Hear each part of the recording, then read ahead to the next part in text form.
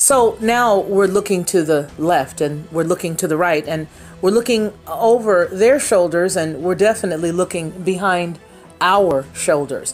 We're looking everywhere for the next story.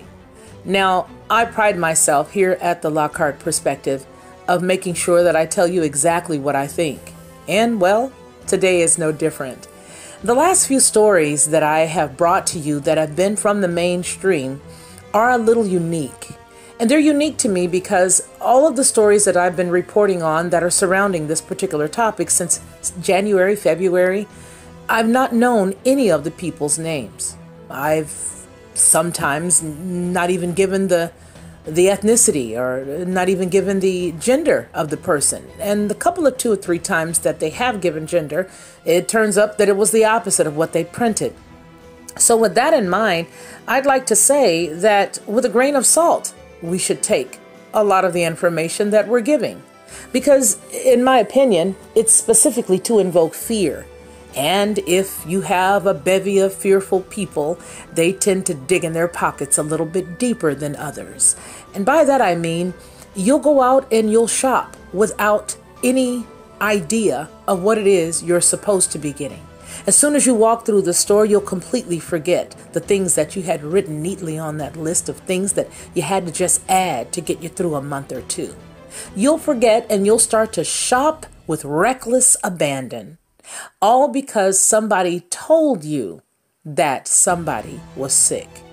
Now, mind you, I'm not saying that there are no ill people. Mercy, I'm not saying that. Nor am I saying that no one has passed away because, well, people have passed away.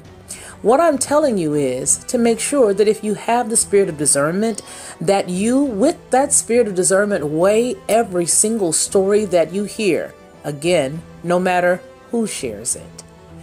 I am going to do the same. Now, I want you guys to think of this.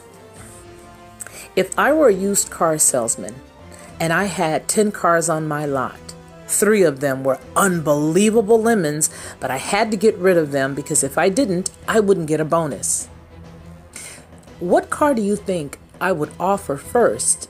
And what do you think I'd tell you about it? Think about that.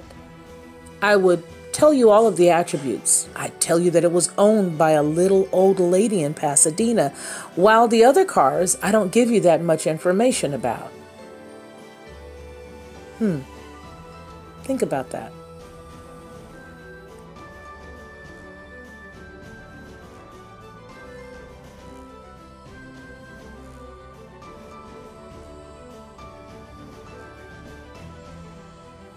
Please like, share, and subscribe. This is Felicia Lockhart, and this has been the Lockhart Perspective.